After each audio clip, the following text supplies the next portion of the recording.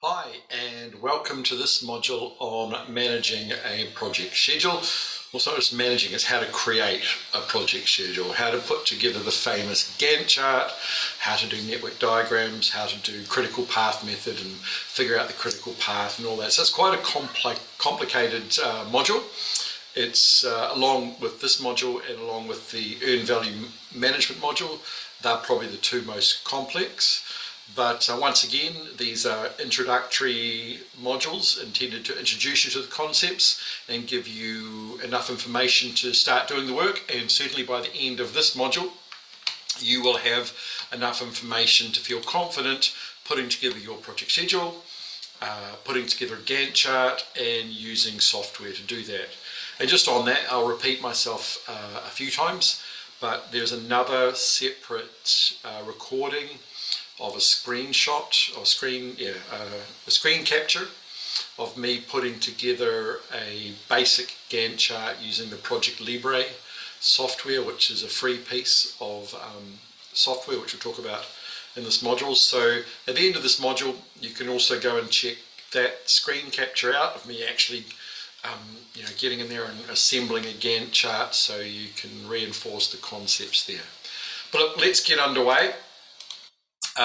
My goal with this module is at the end of it, you have the tools and techniques and the confidence to put together an accurate, realistic, transparent project schedule. That's what we want. And all of those things sound like they should be expected, but often they're not, because unfortunately in the real world, we see a lot of work done like at the beginning of a project to initiate it, and initial planning to convince people you know what you're doing, and here's a project schedule, and isn't it wonderful?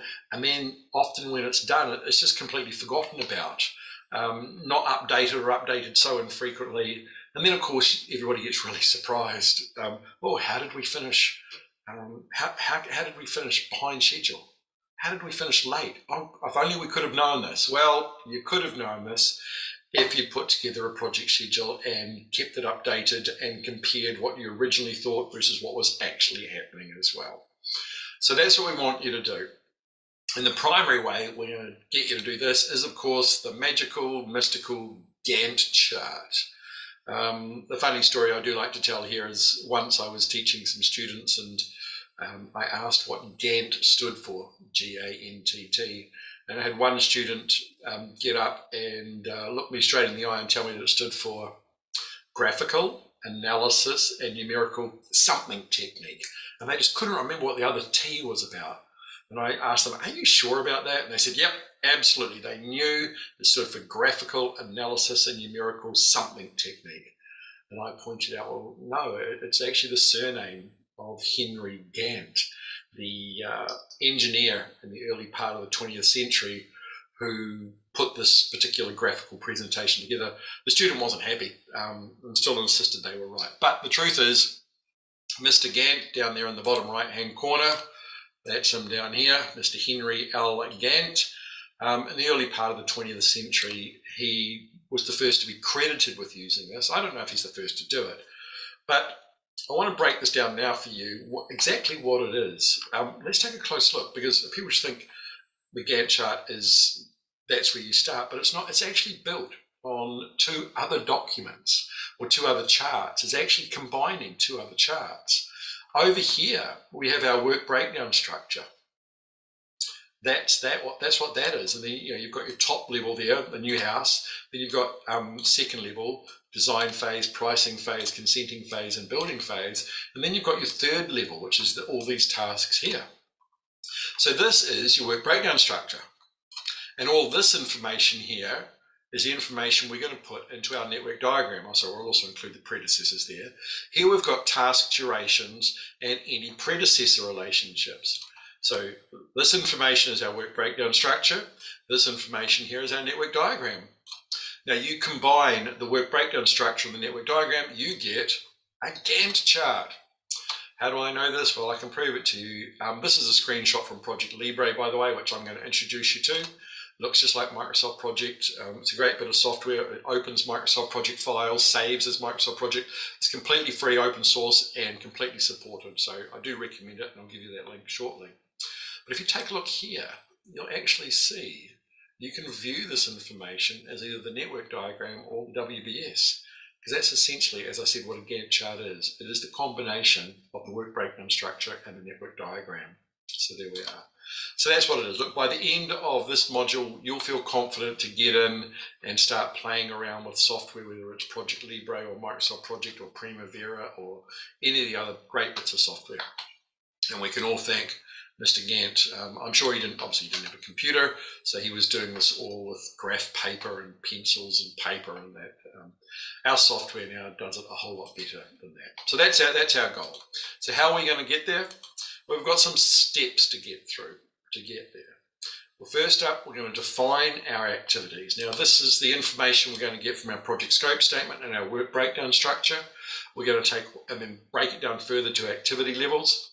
Once we've defined them and we've got an activity list, we're then going to sequence them, which means putting them in order, defining the predecessor and the successor relationships. Which activities come first, which activities come after that, first, second, third, and what are the relationships between them.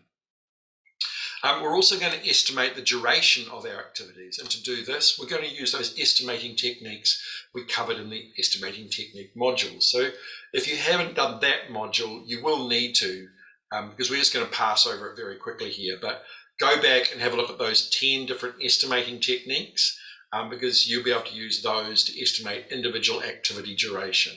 So we've defined the activities, sequenced them, estimated the durations, and then we can prepare the project schedule. Now we're going to use the network diagram, specifically the activity on node network diagram. That is the most common. There is another diagram which we're not going to touch on, which is called the activity on arrow diagram, only because it doesn't make any sense. The way they display the information is counterintuitive, I think. So pretty much 99% of the world uses the activity on node diagram. You might still find some old dinosaurs out there that insist that the activity on arrow format is better, but it's not. Activity on node is what we're going to use. So we're going to construct the network diagram, and from that, once we've done that and constructed the network diagram, then we can use critical path method to figure out the critical path, and we'll explain why it's called the critical path. So let's start at the top with defining the activity, taking the first step to building our schedule. Basically what we're going to do here is take a look at our scope statement. We're going to take a look at our work breakdown structure and do some further decomposition down to activity level where we can. And again, just stressing, if we can't, we probably don't want to put too much effort into planning there, and any planning that we do around duration will have a higher uncertainty in it. But for those activities we can break down to activity level, we will have a great deal of certainty about the duration in them. So that's the first thing we want to do, is take those activities and create an activity list, which is what we need. So I've mocked up just a very quick example, very generic example of what an activity list may look like for a house building project. So here what we've got, if you could imagine each one of these is in fact, I don't know, a post-it note up on a wall somewhere. We've asked the team to break down the activities from the scope statement, the work breakdown structure, and list all the activities we need to do. Now, obviously, if you imagine if this was all manual and it was up on a wall somewhere, that's not a schedule yet. No, that is simply a list of activities. We may choose to organize them by phase, or we may choose to organize them by who's responsible or things like that, but it's not our schedule yet. It is just a plain old list of activities. You'll often find this as a text document, you know, with lots of activities listed and a bit more information and some numbers and things like that. But that's essentially our first step. So whether you're using Microsoft Excel or Word and a table or post-it notes, you'll end up with an activity list, okay, a list of all the activities. But that's not our schedule yet. And if you look back to our Gantt chart, you'll see this is where our activity list appears. Here they all are, here. These are all our activities. Obviously, this is at the third level of the WBS. There's the top level, second level, and this is the third level. And these are our activities. So our concept plans, our owner's approval, our plans for construction, plans to build. It's a list of our activities. In this case, all ordered by the process or phase of the project that they come after, or under, sorry. hopefully what you've noticed is you're now not looking at Project Libre anymore. This is a screenshot from Microsoft Project, and it does look very similar to Project Libre as well. So there we are. So there's our activity list. Now you can choose to put them straight into Microsoft Project or Project Libre and then order them later on, like reorganize them. You can do drag and drop and cut and paste and move them all around.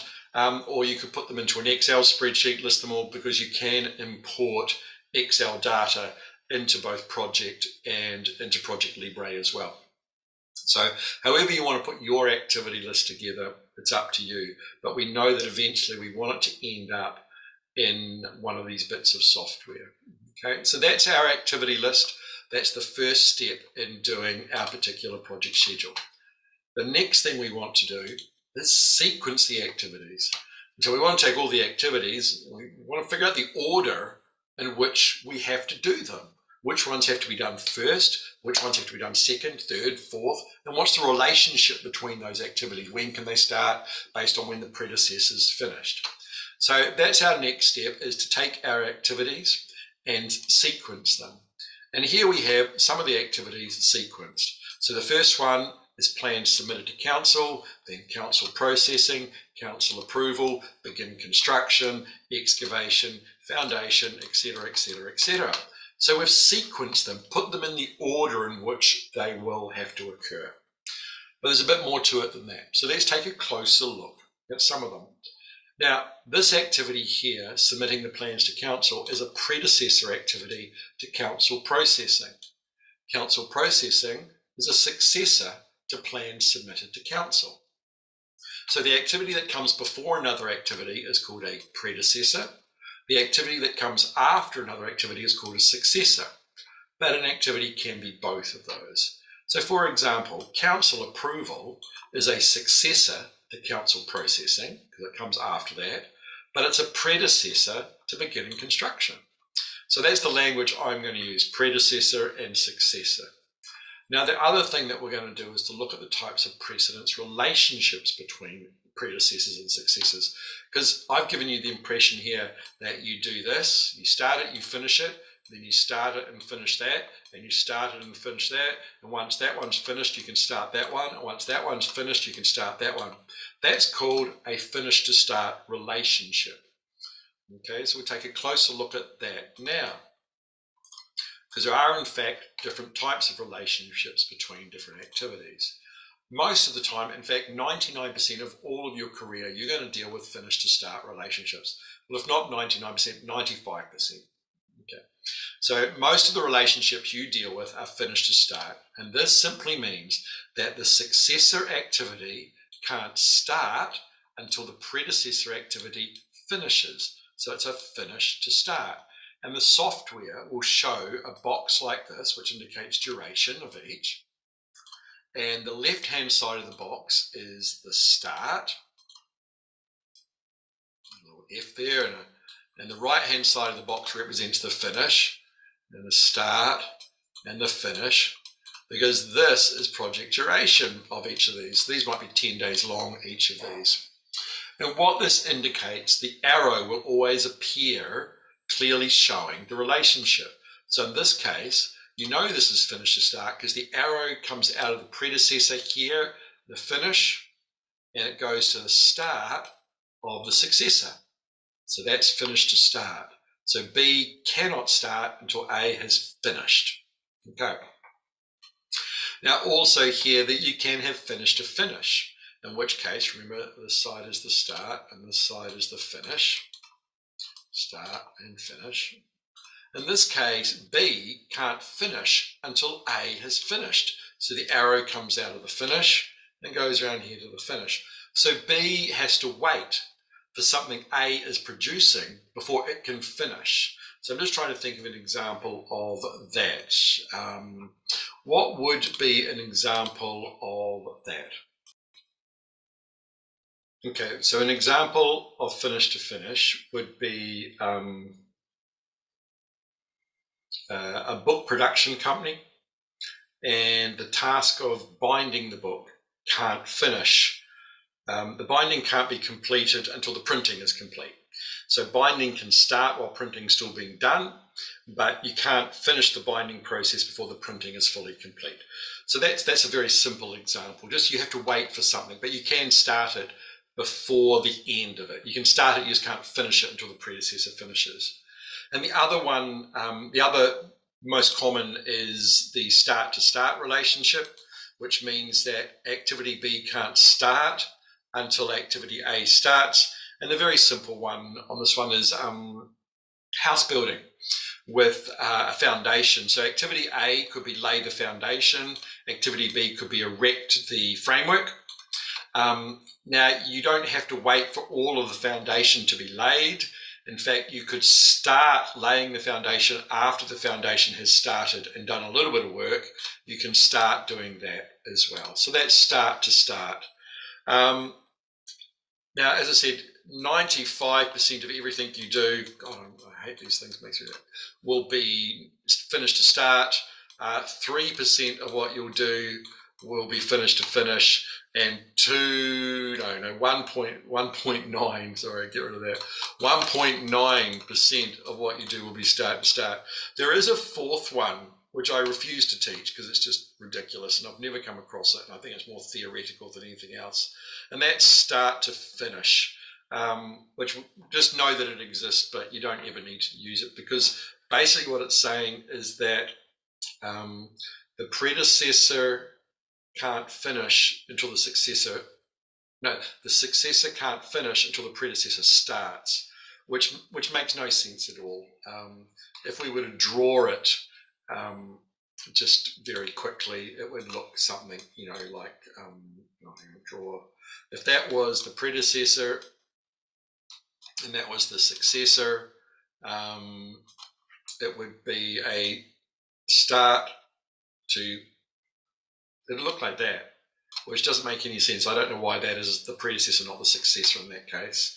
And look, I've been trying to teach this for years, and every textbook that tries to explain it comes up with a strange thing of security changing over or running a relay race. So just know that it exists, but you're going to be dealing primarily with finish to start.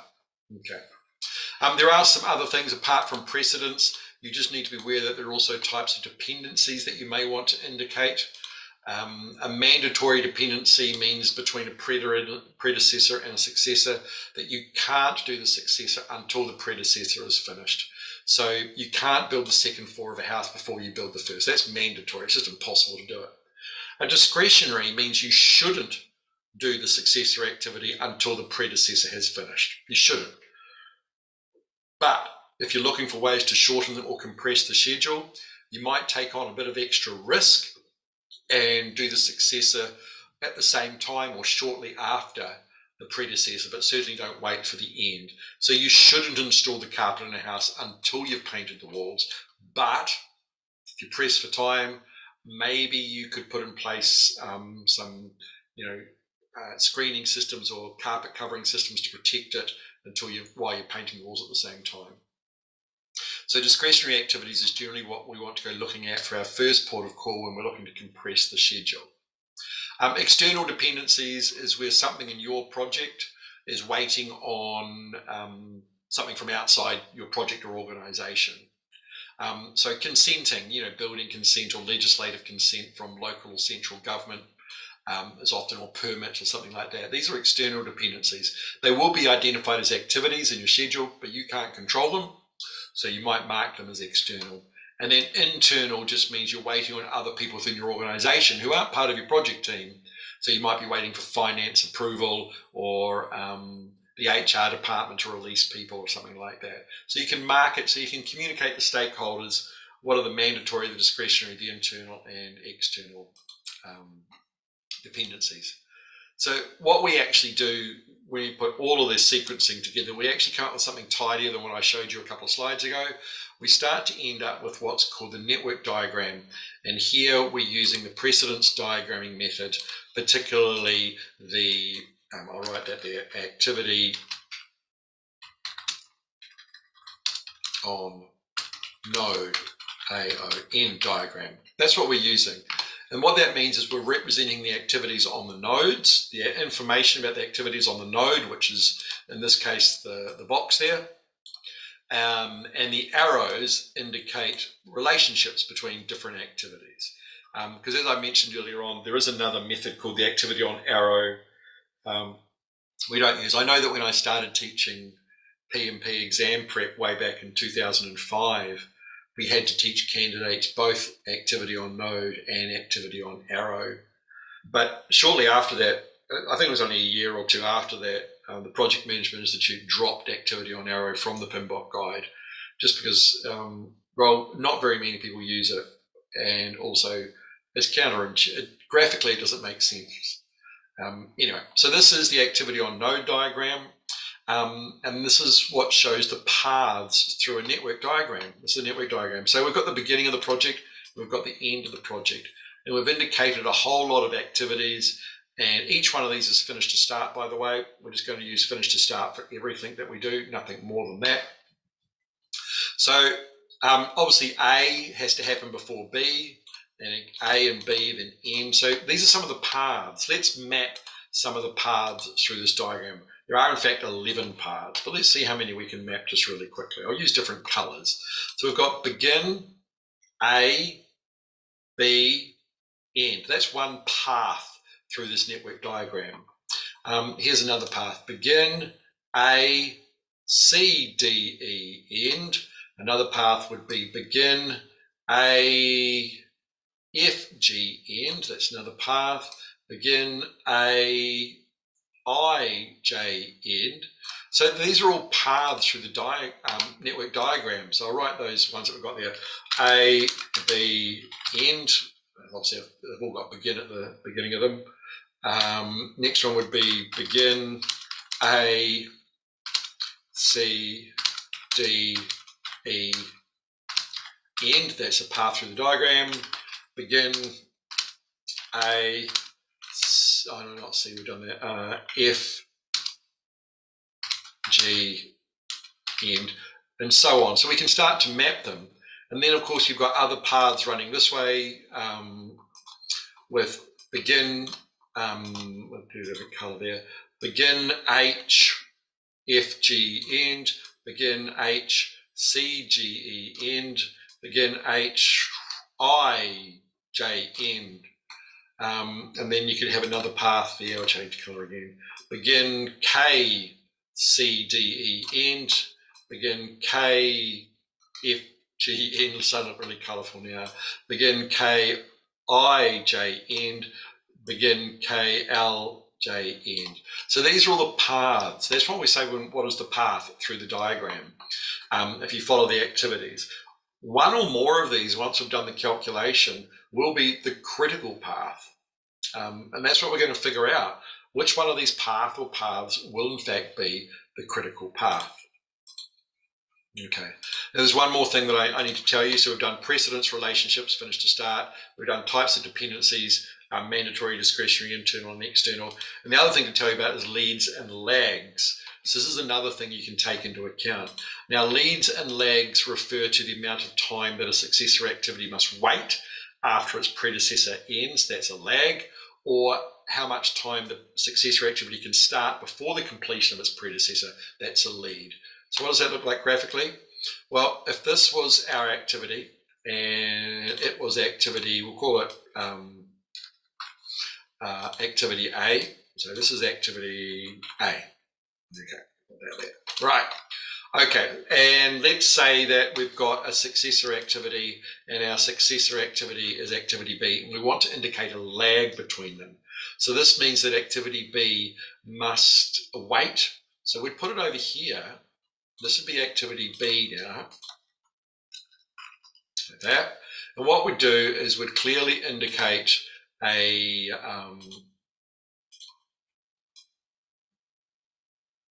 like that. Okay. Now the lag is what we would indicate by this gap here. I'll just change the color so we can see it. That gap there, that duration is our lag.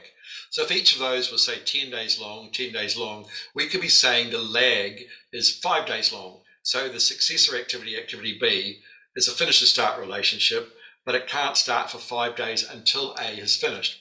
we often see this with things like house building and concrete. So A could be pour the concrete, B could be start building on the concrete, but there must be a lag there to allow the concrete to dry. It's not an activity that we can assign resources, cost, or time to, so it's just simply a lag. So that's what it would be. And if we were programming it in the software, and say activity A, instead of being activity A was number 27, and activity B was task number 28, like that, what we would do in the program, in the software, in the predecessors column, we would write that activity 28 is dependent on activity 27, finish to start FS, plus, in this case, 5 days. That's how you would program it in the predecessors column. Okay, it'll be down here though, like that. So activity B, we're telling the software that it's dependent on activity 27, finish to start, but it's a lag of 5 days. So that's how we'll do it. But in the other module that I show you, the screen capture of doing a Gantt chart, we've got all that information there, how to program that predecessor column and which parts to touch and which not to touch. So that's a lag. What happens if we wanted to make this a lead? Well, what we could do this time is bring activity B here. I'll get rid of some of these. Getting quite good at using this annotating tool now. This time what we're saying is, I'll get rid of that. Okay, so this time what we're saying is B is still the successor activity, but what we're saying here is B can start a few days before the end of A. In fact, it can start this many days here before the end of A. So that's what we would put there. And in this case, to indicate a lead, we would, instead of writing plus, we would go 27, finish to start, minus, say, 3 days. And that would indicate our lead as well. So that's the difference between leads and lags there as well. So all good things to know to program your schedule. So once we've done all of that, we've sequenced the activities, put them all in, we have our network diagram, but it is still not our project schedule. Absolutely not yet. We've still got to do some more work on it, okay? So here's a network diagram, but it's not a schedule because we don't know the duration of all of these yet. We haven't told it how many days or weeks each of these will take. So even though we've got a network diagram and we can see relationships and we can see paths, we still don't know how long it takes to get from concept plans here to hand over there. And we won't know that until we do our critical path analysis. So that's what we're looking for. Let's talk a little more though about this wonderful thing called the critical path. So I'm just clicking that to see what it does. Right, let's take a look at our wonderful thing and try and figure out, why do I keep referring to this thing called the critical path? It's funny because a few years ago I was sitting on a plane and the person next to me asked, what do you do for a living? And I said, I'm a project management consultant. And they said, critical path. And I said, oh, are you a project manager? Go, no, I just work for them and that's all I know about it. So that was quite humorous that all this person associated with the entire profession of project management was the term critical path. So what exactly is the critical path? The critical path is the path through a network diagram, or paths, it can be multiple critical paths, where if there's any delay on any of the activities on the critical path, the project duration is increasing. And that's why, if time is important to your project, that's why you want to identify the critical path. But maybe time is not important to your project, but for a lot of projects, obviously it is. And identifying the critical path is really important. So you can place extra attention to those things, those activities which are on the critical path, because they represent the greatest risk to you achieving your expected duration. You can have more than one critical path, but they'll always be the same length. And it will always be the longest of the paths. I know we used to teach in the PMP exam, if you were presented with a critical path diagram and you didn't have time to work out the entire network diagram, a good rule of thumb was if you could quickly figure out all the paths and add up the durations for each path, the longest one would be the critical path, if that's what the question was asking. So that's why we focus on the critical path. Okay, so here is the critical path shown in the software. This is back to Project Libre again. Here we are, Project Libre. And Project Libre by default has critical path switched on. And anything here in red is on the critical path. So here you'll see pretty much everything in this project. There's only a few things which are actually blue. So anything in red on this particular project is on the critical path. I think it's with Microsoft Project Critical Path you actually have to turn on. It doesn't come on by default, as I recall, but with Project Libre, there it is there. So all of these activities are on the critical path. Should any one of them be delayed, the project duration, here planned to end on the 3rd of July, will increase. And that's why we focus on the critical path. Okay, now in order to do our critical path analysis though, we need to get our activity durations in there. And here they are here, by the way. Here they are in the software right here. Okay, now just a word of caution, never play with these columns here. Okay, this is what the software is doing all of that automatically. Anything here that's grayed out, don't do that. Don't put any information in there because the software is doing that all automatically. You're only going to put in this information here, these durations here and under here, and you're going to tell the software the predecessor relationships. That's the basic amount of information you're going to tell the software. It's going to take care of all of this automatically based on what you tell it and do all of this automatically. I only say that because I've had somebody in the past tell me that they didn't like using the software because every time there was a change, they had to go back into this area here and update everything. When I pointed out to them, you do know it does that automatically, they were both surprised and horrified that they did not know that. So please, we're going to put our duration estimates here. And how do we get those? Nice and easy. We go back to those estimating techniques that we covered in the other module. We choose the appropriate estimating technique based on the amount of information we've got and the amount of accuracy or certainty we want in it. So you will use your team, you'll use important stakeholders, you'll sit down with them, you'll show them the activities, and then you'll have a great discussion with them about what is the duration estimate for this particular activity using the particular estimating technique. So if you haven't done that module yet, you do need to go back and do that module. So head on back at some point and do that. And for me, if I'm doing a project schedule and I want it to be relatively accurate, I'm going to be looking at parametric estimating, bottom-up estimating, published estimating data, expert judgment, lessons learned, and maybe for a few I have used the 3-point estimates, the optimistic plus 4 times the realistic plus the pessimistic divided by 6. So I'll use those estimating techniques. If you find yourself using the ballpark figure or the rough order of magnitude estimate, probably means you don't have a lot of information. And obviously, if you recall from that module, it means that particular duration estimate will have a lot of uncertainty into it. So that's what you're going to do, and that's the last bit of information that we need to put together our project schedule. So now that we have all of this information, we can now put together our project schedule. So let's work through it. Now, this is going to take some time.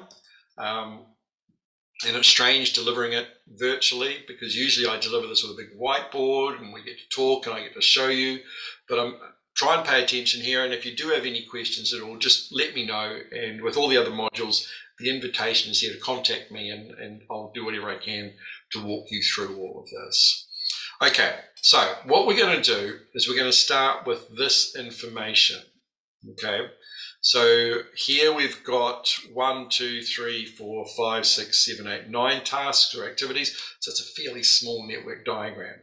Most network diagrams have tens or hundreds. I worked on one a few years ago for a new wind farm, and it had like 500 or 600 activities over 3 years, and it was brilliant.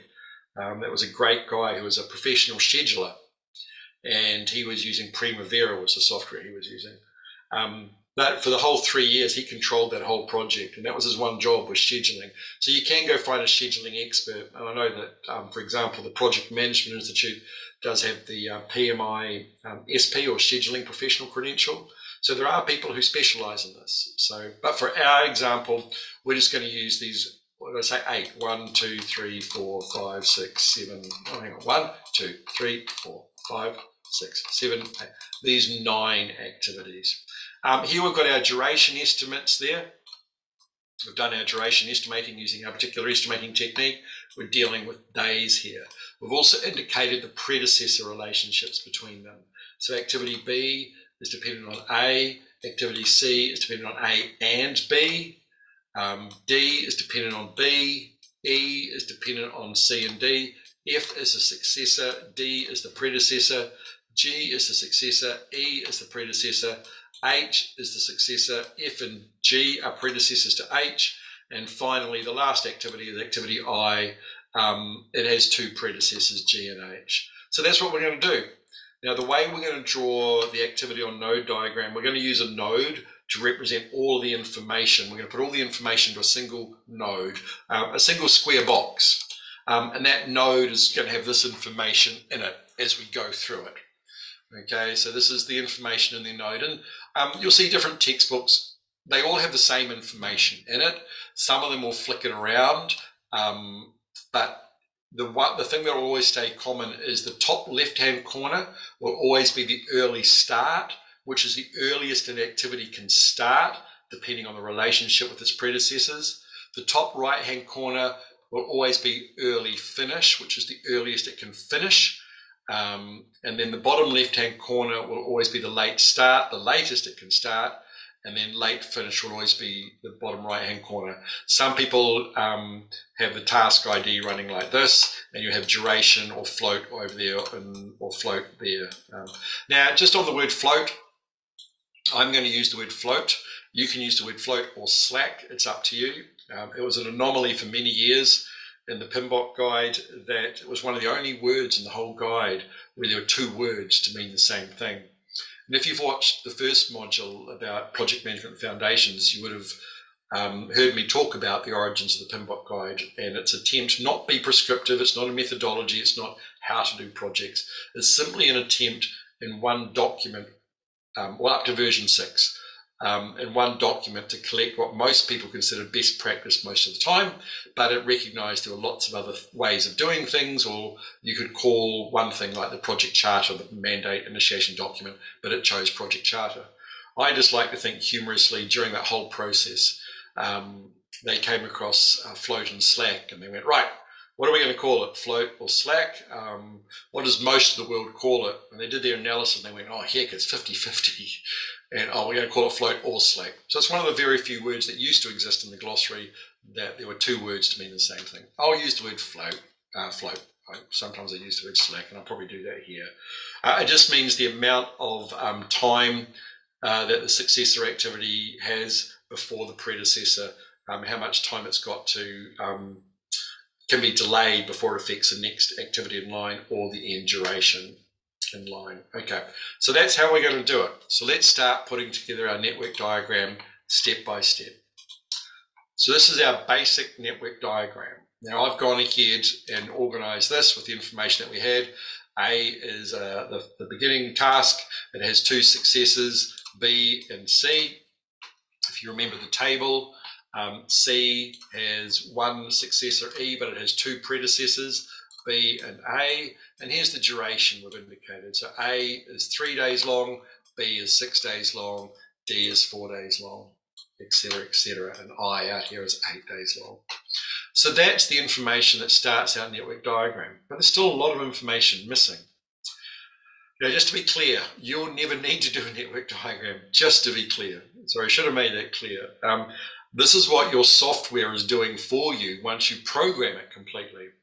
But if you don't know this, you won't be able to use the software competently. And that's why it's good to know this. But no, you'll never need to do a network diagram. I like to joke sometimes, maybe you're at a party on a Friday night and the conversation's drying up, and to get it going, you say, hey, let's do a network diagram. Don't do that. That's a bad project management joke. I've got to drop it. Okay, so you'll never need to do this manually, but it's really important that you know how it all works manually so you get a better understanding of what the software is doing. That's the whole point of this, by the way. Okay, so we've got the basic information. We've got our relationships. We've got our paths. So let's take a look at some of the paths through this diagram. A, B, D, F. Oh no, that's not F. F and H and I. There's one path. What's another path? A, B, C, E, G, H, I. There's also a direct path there, isn't there? A, B, C, E, G, straight to I as well. Okay, so that's the A. Do I miss any of those? A, B, A, B, C, E, G. Got those ones. Right, let's have a look. Bring that up over here. Okay. Let's go the other route now. A, C, E, G, H, I, and of course there's the shorter route. A, C, E, G, straight to I. I feel like I've missed one. A, B, D, F, H, I, A, B, oh, there's one, I missed one. Well, let's say we go here, A, B, hopefully you're yelling this out at me going, Sean, you missed one. A, B, D, E, G, well, we'll go both H and HI, so we'll go H, and then A, B, D, E, G, I, and of course I missed the I up here. I, there we are. Okay, so I think that's it. So what have we got? 1, 2, 3, 4, 5, 6, 7 paths through this diagram. Which one is the critical path? That's what we're going to try and figure out. Okay, but in order to figure it out, first thing we need to do is do what's called a forward pass. Now with a forward pass, we're going to work from left to right, from this end, and we're going to go that way. That's a forward pass. And we're going to work on the early start and early finishes. So by the time we get through this diagram, we would have found out our project duration, which is the number that will appear in that top right-hand box of the last activity. Okay, so this is how you do it. Now there are two numbering systems for this. This is the numbering system I use, which most textbooks use. There are some textbooks which use a slight variation on this, and I'll try and explain it. Okay. So, activity A can start at the beginning of day 1. So remember this, the beginning of day 1. It's 3 days long. So when can it end? Now a lot of people go, well, you just add 3 to 1, don't you? Well, no, because if it starts at the beginning of day 1, so it's day 1, day 2, day 3, it ends at the end of day 3. Okay? Now the other numbering system actually starts on 0. And we put 0 in here, and then you just add 3 to 0, and you have 3 there, but then you need to have 3 here as well, and double up, basically, to have 3 there. Okay, so we're going to use this numbering system, which says that activity A starts at the beginning of day 1. It's 3 days long, so day 1, day 2, day 3. The earliest it can finish is at the end of day 3. Now the successor B, the earliest it can start is at the beginning of day 4. It's 6 days long, so day 4, 5, 6, 7, 8, 9. It ends at the end of day 9. So it's this plus this minus 1. Okay, so that's what we're going to do. And if we do that, we can see that activity D, the earliest it can start, depending on its predecessors, it can start on the beginning of day 10. It's 4 days long, day 10, 11, 12, 13. So it can end at the end of 13. But let's take a look at activity C.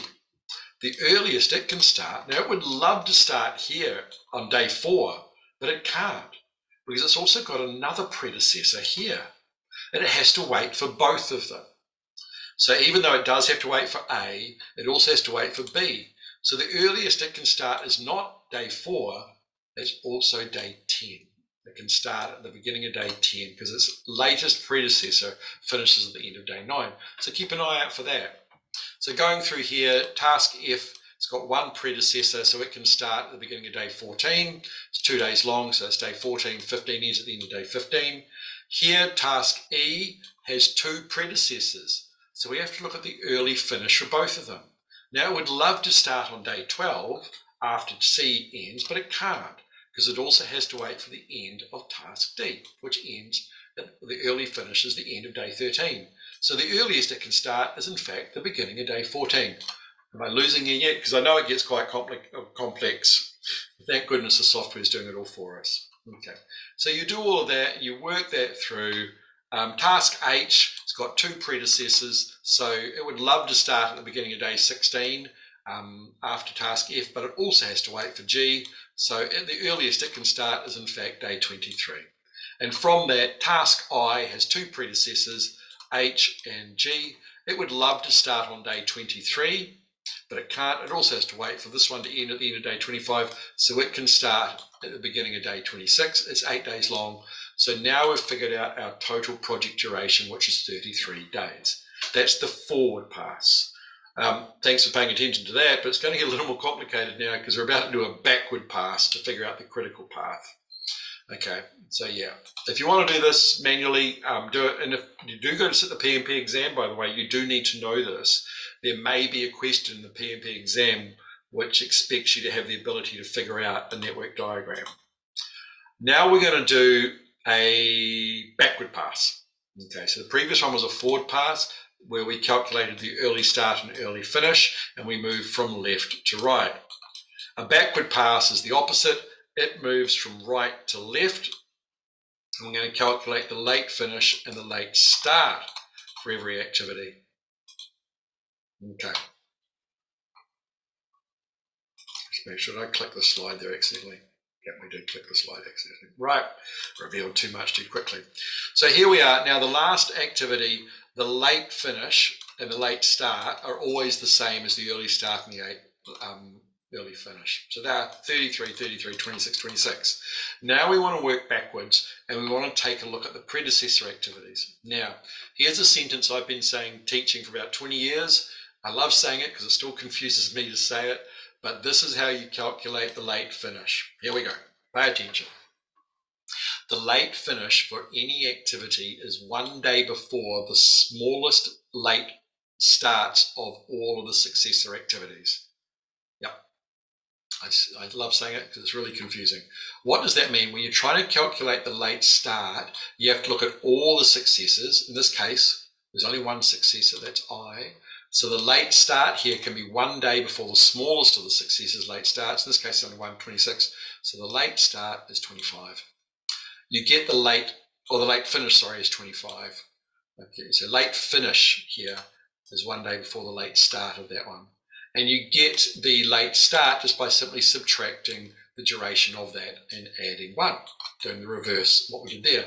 Or another quick tip is the difference between these two numbers will always be the difference between these two numbers. So there's 0 difference between that, there will always be 0 difference between that. Now let's take a look at activity G. We want to calculate the late finish here.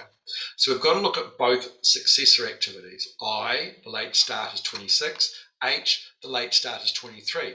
So we want the smaller of those two, which in this case is 23. So the late start for G is in fact 22, not 25. It is 22. You've got to look at all the successors, choose the smallest late start, and that's where the late finish for that one is. There's no difference between those two, so there'll be no difference. So 18 is the late start there. Working backwards, nice and easy for E. There's only one successor. Its late start is 18, so its late finish is 17. Nothing between those two, so that's 14 there as well. F, its late finish, well, there's only one successor, and that's task H. So its late start is 23, so its late finish is 22. Great. C only has one successor, that's task E. And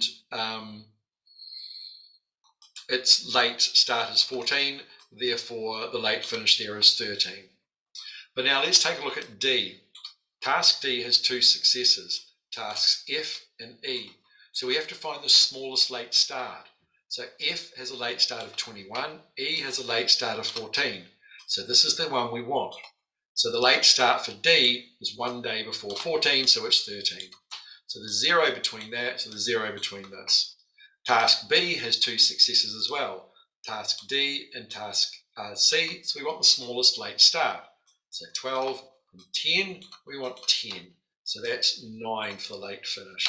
And finally, task A has two successors, tasks B and task C. You want to find the smallest late start, 12, 4, so we want 4, so its late finish is 3, and there's 1. I feel like I should yell, wake up now. But there we are, so that's the backward pass. And then the last thing we want to do is fill in these last blanks, which is calculating the float or slack for each of those. And that's really easy to do. You just subtract this from this. That's all you got to do. Just go through. It doesn't matter if you subtract the late finish from the early finish or the late start from the early finish. It will give you the same number, as you can see. So we go through that. That's the next thing we do. So let's do that quickly. And here you can see the float is 0, so the 0. Here's 7 days float though. So this means that task F, the earliest it can finish is day 15, but it's got 7 days float in it. So that late finish of day 22 means it can be delayed by up to 7 days before it affects the next activity in line and delays that and eventually delays this. So that's why we like activities with slack or float. Here's another activity with slack or float, task C, where activity C has got 2 days slack or float, which means the earliest it can finish is day 11, the latest it can finish is day 13 before it impacts the next one in line. Okay, but what we're really looking for is the activities with no slack or float, because that'll tell us the critical path. So let's just circle each of the activities that have 0 slack or float. There they are. And that is our critical path. We get that? A, B, D, E, G, H, I. A, B, D, E, D, E, G, H, I. That is our critical path. So there we are. Any activity on there has 0 slack or float in it, which means should one of them slip or be delayed, this end duration is increasing. Okay?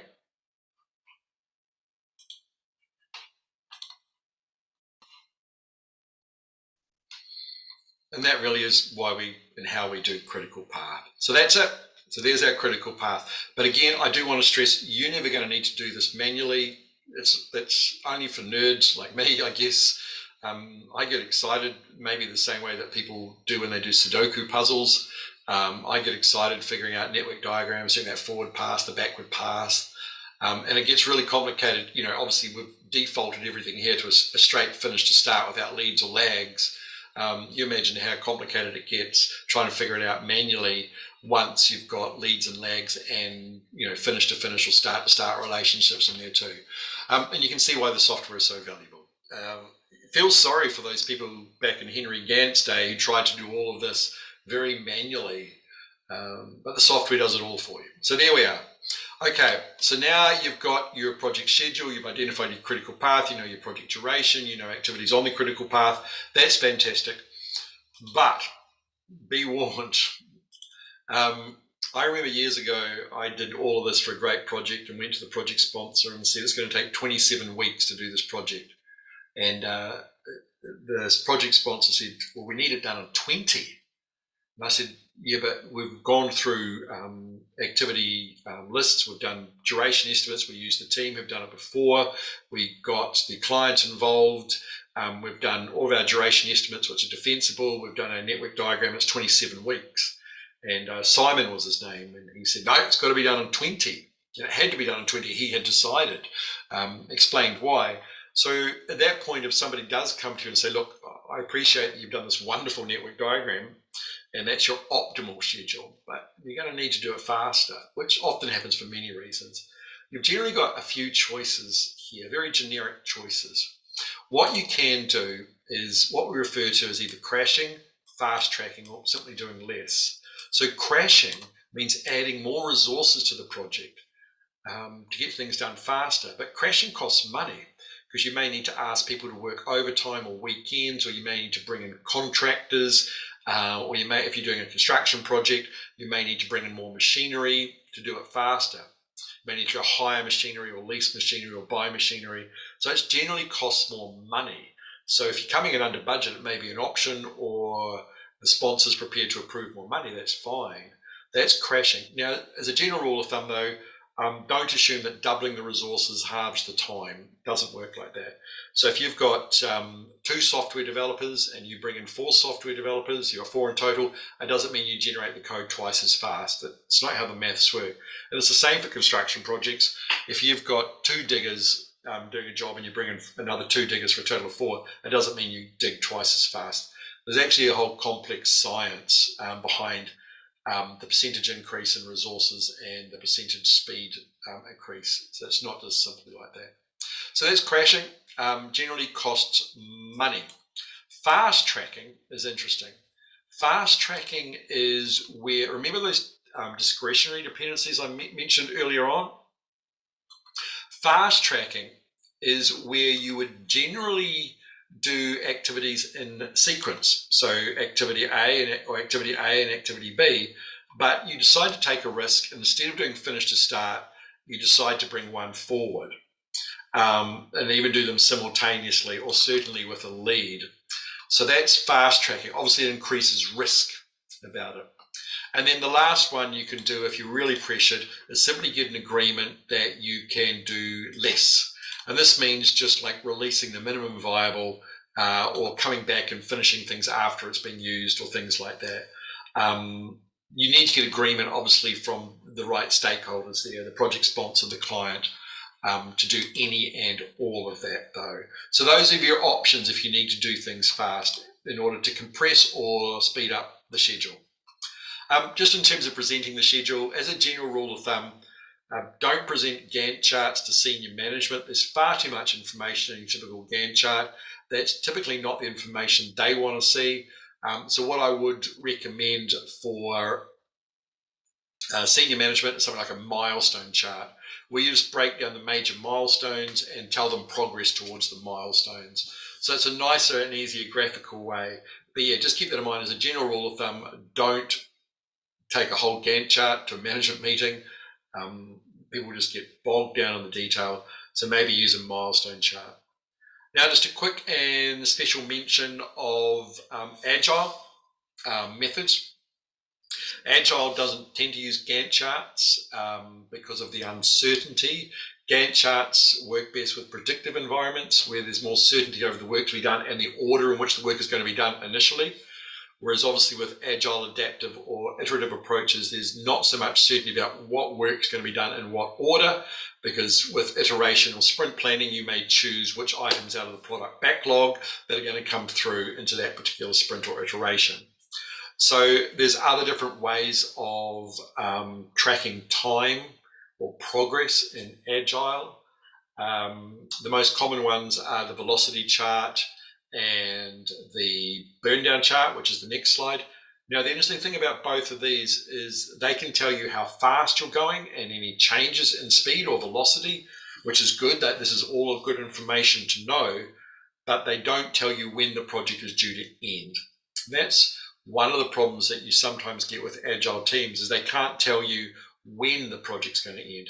Now, there are some great tools out there that will allow you to do that. And I do think you need to find those tools, because I do think it's an excuse that agile teams use. Oh, we don't know how long this project's going to take. Well, you can, because you can track things like the number of user stories you are doing per sprint or iteration. You can have a rough idea of the total estimate of user stories or user story points that this particular feature or epic requires, and from that you should be able to get an estimate of duration. There might be more uncertainty of that estimate, but you should be able to get a rough estimate of duration. And then obviously as you go through and you track time with things like a velocity chart here and a burn down chart, you can start to refine that by knowing how many story points you actually are completing per iteration or sprint, and then using that once again with the remaining number of story points to figure out when you might end. So the first one here, amongst all of that, as you can tell, I'm a big advocate for agile teams at least giving rough order of magnitude estimates of when this project's going to end, and simply not throwing their hands in the air and go, oh, we're agile, we don't do that. That's bad practice. So velocity chart, here you're doing how many story points completed each sprint or iteration. And in this case, you should see the velocity increasing to an optimum amount. And here we're tracking what was committed and what was completed. So here in sprint 2, we didn't do all the story points, nor in sprint 3, but then in sprint 4, we exceeded it. And then obviously we set it into a nice routine as the team found its way of working and got into it. So you can track velocity, and it generally does that, a velocity chart. So that's special to Agile. And then the other one too is the burn down chart. So the burn down chart is a way of representing the amount of work left to be done in an iteration or sprint. And here, obviously this particular sprint chose 20 story points. And then as you went through and did each of the user stories, so the line down is typically like this, linear, but the work being done isn't always linear. But you want to try and stay below this line here, the estimated line, because if you're continually staying above it, that means you're not probably going to get all the story points done in that particular sprint or iteration. So that's a burn down chart. So yeah, so that's Agile there. But remember, the key message is there are a number of tools.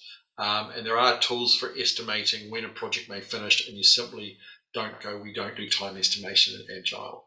Okay, so there we are. We've come to the end of this module on doing a schedule. I know it's a complicated module, lots of technical information in there, but let's see if you've been paying attention. Let's see if you can match the words on the left here with the definitions on the right.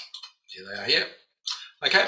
So forward pass, critical path, slack, finish to start relationship in Gantt chart, and you've got A, B, C, D, or E.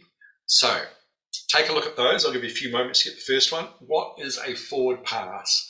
Is it A, the path or paths through a network diagram with no slack or float on any activity?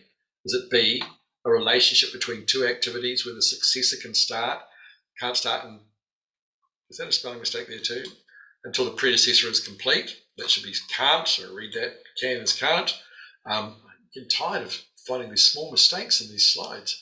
A horizontal bar chart showing the sequence and independence of project activities. Is it the amount of time an activity can be delayed before it impacts the successor activities, or is it a method of calculating total project duration using the early start and early finish in a network diagram? Hopefully, you said that a forward pass was E, a method of calculating total project duration using the early start and early finish in the network diagram. What about critical path? Is it A, B, C, or D? Yeah. Hopefully, you said the critical path is A, the path or paths through a network diagram with no slack or float on any activity. What about slack? Is it B, C, or D? Hopefully, you said that slack or float is D. The amount of time an activity can be delayed before it impacts the successor activities. What about finish to start relationship and Gantt chart? What's a Gantt chart? Is it B or C? Hopefully, you said it's a horizontal bar chart showing the sequence and interdependence of project activities. C. And that means that a finish to start relationship is a relationship between two activities where the successor can start, or can't start, sorry, until the predecessor is complete. I'll fix that spelling mistake up. So there we are. Look, some extra tips. I did mention Project Libre. You can go download it from projectlibre.com. Now, at the time of writing or recording this, if you put www in, it didn't work. You literally have to go to projectlibre.com without the www at the beginning. I don't know why that works with some URLs. Look, it's a great piece of open source software. It's fully supported, a commitment from the developers and the community that supports it to never sell it commercially. It's malware free, and at the time of recording this, they were just releasing the cloud version, which came with a small fee, so you could put all of your projects onto the cloud. But to download the software onto Project Libre, it's absolutely free. The laptop that I'm using to record all of these sessions has Project Libre installed on it. I've used it for years. As I mentioned before, it will open Microsoft Project and save as Microsoft Project files, and has 80 to 90% of the functionality of Microsoft Project, everything you need to do. Just be aware though that if you are using a work computer with software or security lockdowns on it, you probably won't be able to install it because it is an open source piece of software, but I certainly run it on my laptop and quite happy to run it. And also just a reminder that you can go looking for the other module that I've already mentioned several times, where I've done a screen capture. It's about 20 minutes long, 20, 25 minutes long, of me setting up a Gantt chart in Project Libre and talking you through it. So that is available. So please, if you want to know more about that, go looking for it as well, just in the library of training modules. So look, just recapping, obviously as you've seen, time management, schedule development can be quite technical.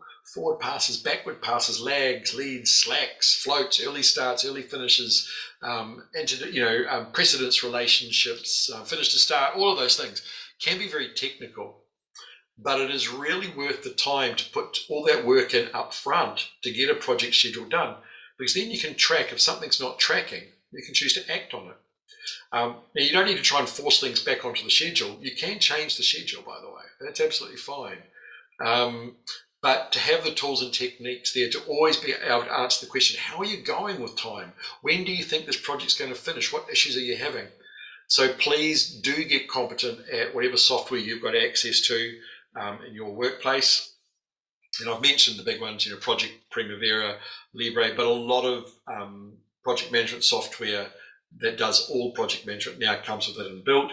And the last tip I will leave you with is most people use Microsoft Project for about 5% of what it can actually do. It's an incredibly sophisticated bit of software that can track everything about your project. It can track, obviously, schedule, but it can do resources, it can do costs, it can do regular reporting, it can integrate with other bits of software. So if you are going to get time or are going to use the effort to get good at the software, really get good at it. I get frustrated when I see people use Microsoft Project for basically the equivalent of using Microsoft Excel to add up a row of 20 numbers. Most of that scheduling software is incredibly powerful, can run all aspects of your project as well. So anyway, that's my final tip. Look, thank you very much for sticking through to the end on this module. Obviously, I'm grateful that you've chosen to go through this module, and as with any other module that I've done or that you've watched or listened to, you're able to contact me by email or send me a message, and I will do my best to get back to you as fast as possible to answer any of your questions. Obviously, if you spot any other errors in these slides, drop me an email too. It's frustrating. These slides, I've been using them for years, and it's annoying just to see these little wee spelling mistakes still in there. But anyway, look, once again, thank you so much for your time and attention. And yeah, have a great rest of the day. Thanks a lot.